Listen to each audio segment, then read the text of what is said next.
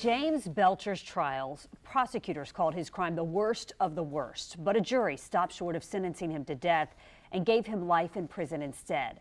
Belcher was previously convicted in the rape and murder of Jennifer Embry back in 1996. She was a student at Florida Technical College who was strangled, then drowned in her townhouse on the west side.